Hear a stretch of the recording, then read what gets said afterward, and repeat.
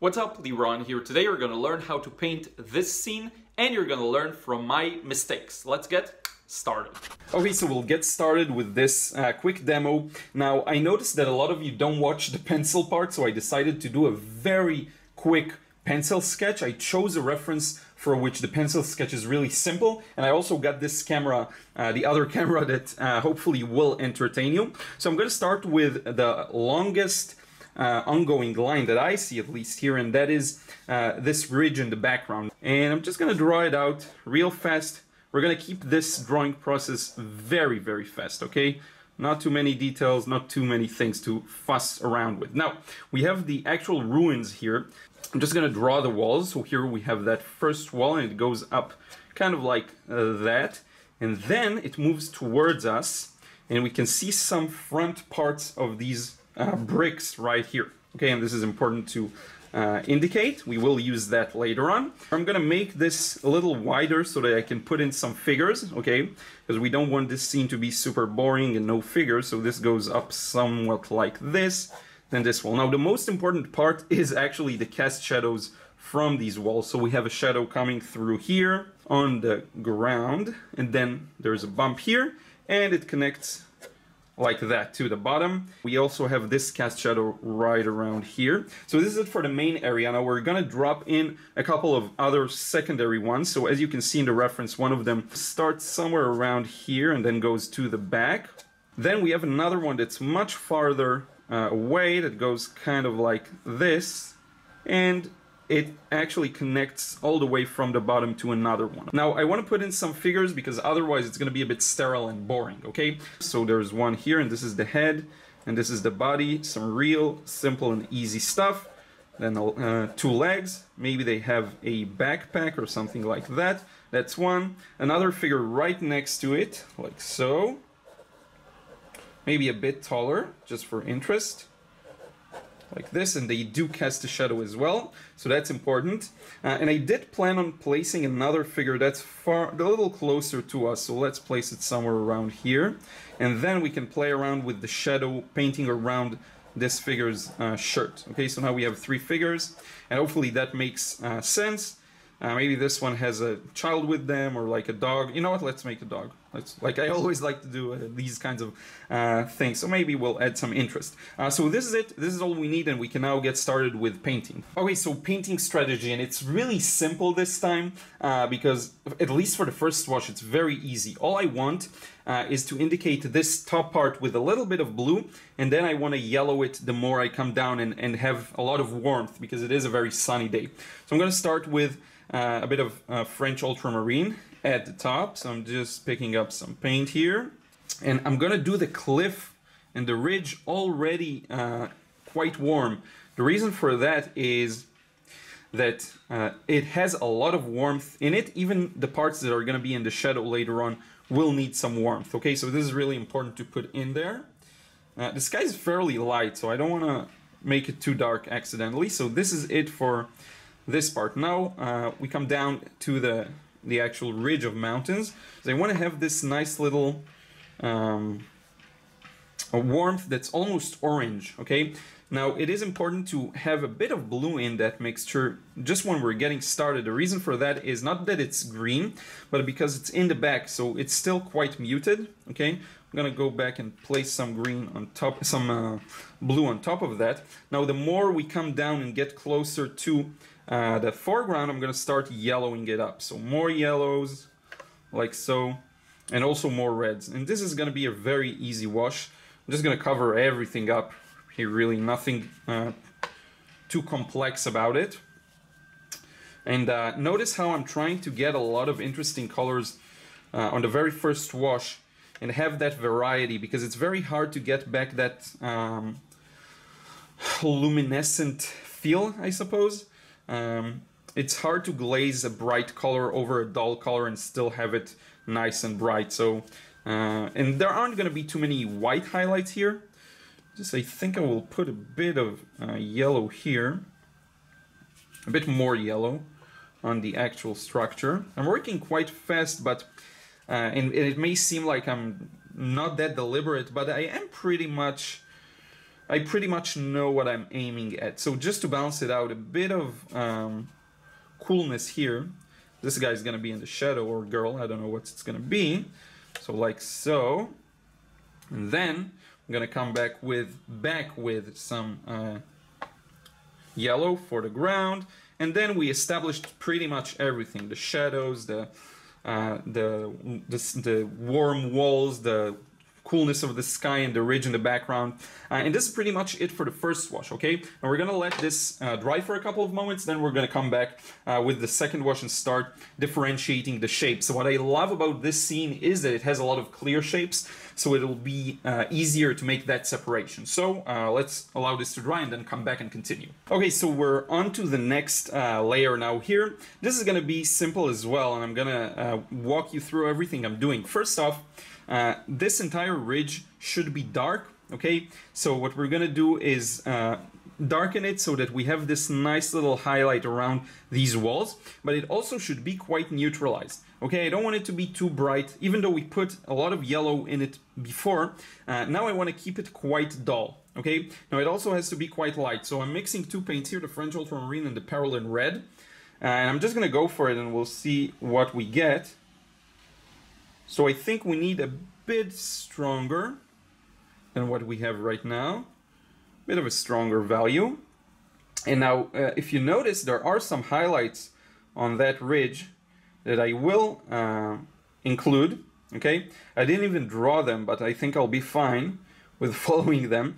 But later on, I may need to dumb them down a little, okay? So just letting you know. Switch to a bit of a bluer mix here. So we have one highlight coming through here around the left, but then it gets muted down back like so. And this is all going to be a highlight under what I'm working on right now. And then here we have another one. So this area, in fact, the top area is going to be separate to the bottom area. Now I think I still need to get it a bit darker. You know what I'm gonna do? I'm gonna put it in one quick go, okay? All of this top ridge that maybe I'll lower a bit, like so, and you'll soon see exactly what I'm doing. I'm gonna put it in real quick, like this, not too much time to mess around with it, and then I'll put in the darker areas, wet and wet, that you see here that are due to the different shifts in the direction of the rocks and the formations, so you get this kind of a touch of light and shadow. Now I'm doing it wet and wet because I don't want this to be too sharp. I don't want too sharp of a contrast or too sharp of a transition. The reason for that is that it's quite in the background, okay? So what we're looking for here are smooth gradations, but I do feel like I did end up getting a bit of a sharper change, so, and maybe because I used a bit too red, but that's fine. That's going to read hopefully well. Now what I'm going to try and do, perhaps, should I connect it now? No, I'll probably leave it for a later stage. Now I'm going to do the lower part, okay, somewhere around here of the ridge, and then the highlight we're going to kill later on, okay? We're not going to leave it like that, don't worry. Like so. Like this. And we're pretty much done for now with the upper section, just a bit like that. So we're pretty much done. I can use a bit more neutral paint just to bring out again some of these rocks and formations, like so. And hopefully that makes them pop a bit. Now it may seem a little dark, all of that, but don't worry. It's going to be much lighter once it'll be put in the context of the lower section, okay? So now we're done with this. We can move on to the walls that are closer. Now the name of the game here is really to connect as many areas as possible. Now I'm going to start a little warmer from the get, okay? Because I want this part to be a little warmer, especially the walls. So we're going to use a lot of red and yellow, but I don't want them to feel too scorching and burning. So I will add just a bit of blue here, like so, and we'll just get started. Now what you want to watch out for is the shapes of the edges of the rocks. So all of these you want to make sure that you put in the right way, like this. We have a bit of a highlight here. And then all of that is in the shadowy parts. Now it has to be a little darker, so I'm going to make the current mix a little stronger here. Okay. Worst case, we can come back with another wash, and it may be the case that we'll need it. I'm still trying to figure that out. That part has to be much darker. You know what? Let's strengthen it much more. A lot of red, a lot of blue, because the yellow won't get us as far. So I think now we're closer to what we need. Now, the beautiful part is, as I'm coming down towards the shadows, I will start to cool it a little more, okay? But first I want to exploit some wet in wet here. So what I'm going to do is put in this corner of the wall, and all of this bottom part should be much darker, and you get much more paint on the brush. This part is a little darker as well. I'm going to put in some dark spots. Now here, again, towards the bottom, I'm going to start using some cooler shadows, okay? Because that's on the ground, that's the cast shadow, and it's much cooler. Like that. There's a bit of a corner there. Like so. This I'll have to close, this little gap. Now the cool part is that now we're connected to the people. Okay, so I'm gonna have to start working on the people as well. I think I want to darken it a little more because it's all gonna fade. We're gonna come back, especially with these sections. I know it looks like a big mess, but hopefully I'll be able to pull it off into something interesting. Now the bottom part has to be darker as well. So lots of French ultramarine. And the only trouble with French ultramarine is that sometimes it's hard to produce a very dark value with it. But I think we'll be fine here. So a lot of that. And put it back here. This part as well. And hopefully that makes sense. Now I will probably already connect it to this wall that's a little more at the back, like so. Keep it a little cooler. And it actually comes above this wall, like so. And I'm just gonna lift back some of that paint here, like so. And then we have that wall in the back. I'm gonna make that a little lighter as well. Much lighter, so kind of like that. And it connects here and goes back to this side. And it has this cast shadow, and now I think we're pretty much done with this section. Now I'm going to switch to a smaller brush. Now we'll do the people because they're already connected. So for this I'm going to just start with a very strong red. And I think around the shirt I'm going to yellow it up a bit. This is a combination I don't know why I really started liking recently. Now sometimes I will sit down when I'm at this stage of the painting, but I don't know, I feel like standing up. So here we go, and now we'll connect the legs back to the shadow that we just placed here. Now we may have to go back and patch some things up, darken some things. I actually think I went a little too dark with the background, but that's fine. And the other figure, I'm gonna do a little cooler. So, and this is, by the way, this is the most important wash, really. This is the wash that establishes it all. The next parts are just adding some final finished touches and details, and not that important. Like this. And maybe we'll have this figure wearing a bit more of a baggy pants, so it's gonna be just a little thicker. Like so. And it also has to cast a gentle shadow to the right that I'm going to cool with a bit of blue, like this. And now we're finished with the left section pretty much. There are a couple of details that you can add just to bring out the shape of the bricks. So we have all these small patterns like so. Just make sure not to do them too repetitive. That's the main pitfall when doing these kinds of things. But hopefully that the message comes across and you can see that this is a brick wall. We will add some of that later on in kind of a brush stroke, dry brush strokes manner. Next up we have the right section. Now the right section is going to be a little more dull and boring. I don't know why, but it seems to me like a lot of the focus is going to go here. We're going to keep this one fairly cool, I think. And I'm actually going to just go for it and we'll see what we get. I'm going to start at the bottom this time. Got a negative paint around that imaginary dog that you'll excuse me if it doesn't turn out exactly the way I wanted, because it is quite imaginary. It's not there. Like so. So this is going to be a little cooler. Now I'm going to warm it up with a bit of red here. I do feel like that's going to be necessary, and I will go over the bottom part of the figure like so. I'm just going to negative paint around the shirt and head. Again, warming it up a bit. Let's move the palette a bit here. Like so. Now what's important is to leave this highlight that I just missed right now. So I'm going to dab that. And we get this nice little highlight here. Like so.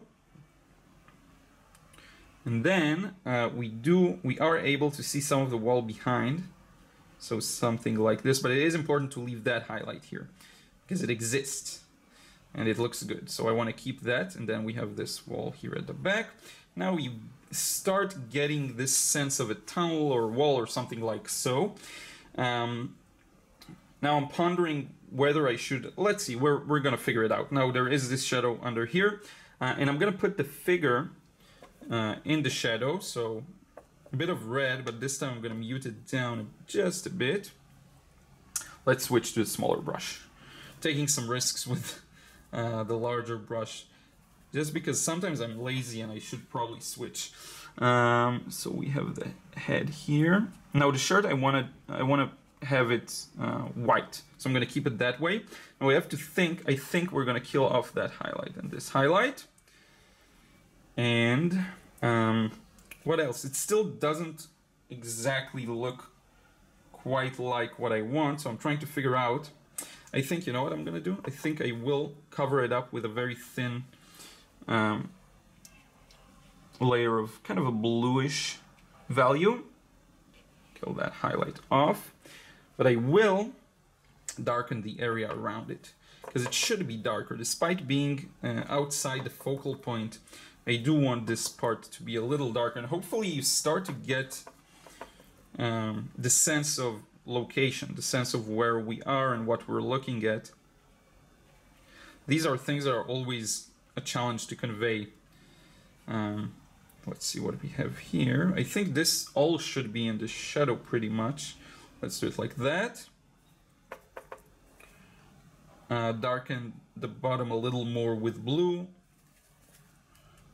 Warm the top a bit with orange, like so.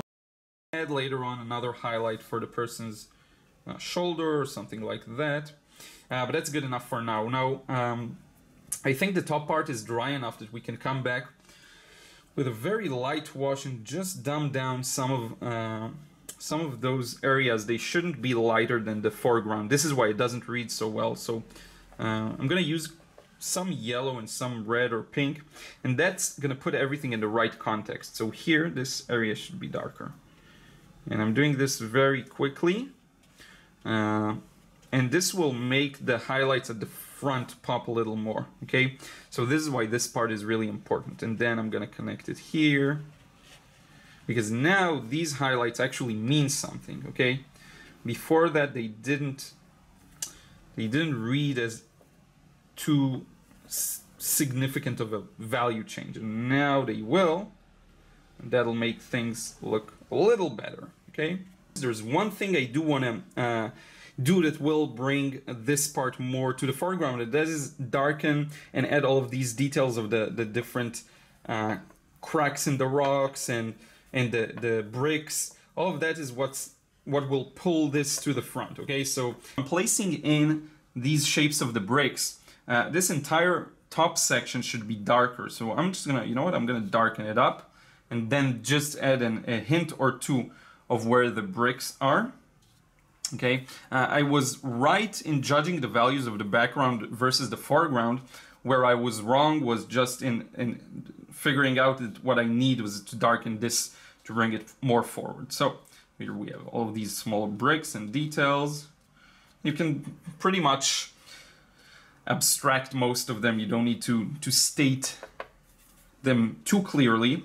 You show one or two bricks and the rest are much easier to read, and everyone will figure out what they're looking at. That's the gist of it, really. I'm gonna pass this line from top to bottom, and in fact I want to make it a little darker. Now, as I mentioned, the trouble sometimes with French ultramarine is that it's a bit hard to darken. That's fine, that's just a part of it.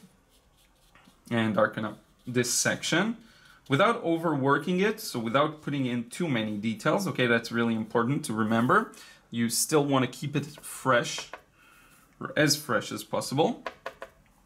Now next to the bottom here, I'm gonna really start to darken things up a little, okay?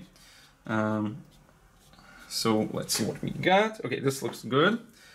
Now I'm gonna switch to a larger brush, and I'm gonna re-wet some of this area just to have the paint better flow. And then I'm gonna pick up a lot of this paint and just start darkening this section up, because I did want to show a bit of a gradual change.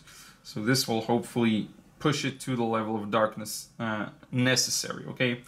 I'm thinking if I need some more details here. Probably not. This is probably close enough. Maybe just near the top.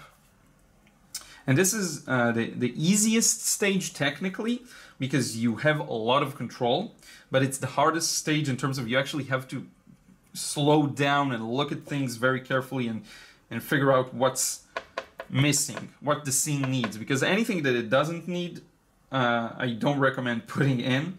And with these figures, I really want to indicate that they're in the light, okay? So there is gonna be some shadows on them. So this part, probably here under the head, maybe I'll darken this person's shirt a bit, like so. Maybe they have their hand out like that. So I'll warm it up because the skin tone is a little warmer, kind of like this. Now this part I'm gonna keep, I'm gonna darken it just a bit, not too much, not like the right section, because again, I want to make sure that it's prominent enough, but not too much. So here we go, just a bit of that darkness, without indicating too many of the bricks or any of these kinds of details, like this. This will give us an opportunity to bring out the dog, actually, that hopefully I will be able to paint. I'm not sure. Now I do need to tie that person in with the shadow shape, so I will need some thick paint to do that. And here's what I mean. I need to connect at least his legs with this stronger shadow to the right. Now here it goes like that, and this here is his hand reaching out for the dog's thing. I'm considering adding a jacket or something like that. Let's darken this area up like so. Like this. So he has this kind of a puffer jacket or something like that, and hopefully that reads well. Now I will add some, but not a lot of details to the background here. A little bit muted, more muted and gray. I accidentally go to the phthalo blue all the time to get it. Let's see if they can see here. Yeah. Okay. What else? So just a couple of details here and there. And there is a strong cast shadow that I didn't put earlier, so that's going to be here. A bit of darker shadows on the top of this wall, like that. There's some final details and touches, really. And I think with that, we're actually done with this one. I think it reads pretty well. You can tell what you're looking at. I really hope you enjoyed this one. Let me know your thoughts in a comment down below, and I will wrap up this video. So thank you so much for watching. I hope you enjoyed this process. As you've seen, my main, I would say, self-criticism for this painting is that I should have reduced all of this background into just one even color, maybe something a little more gray, and that would have made the painting much clearer, okay, if that makes sense.